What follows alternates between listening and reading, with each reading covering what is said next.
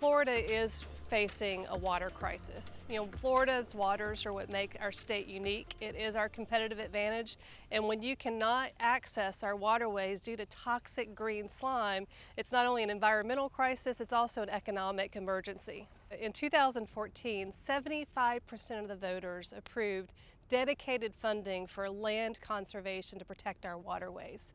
Sadly, the Senate and the House, the Legislature, misappropriated the majority of those funds, using them for existing expenses. So while the Floridians came together with an unprecedented vote of 75% for these dedicated funds, basically it fell on deaf ears with the legislature. They've used these funds for workers' comp insurance. They've used these funds that should be dedicated for acquisition of public lands, for maintenance of lands and roads that aren't even in part of the conservation program. They're using it for seat cushions for office workers.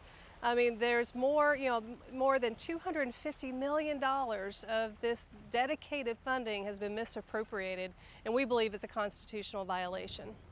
We, as people who care, we must get informed. And not only are we informed about these issues, we're informed about solutions, and we communicate that to every elected official at every level.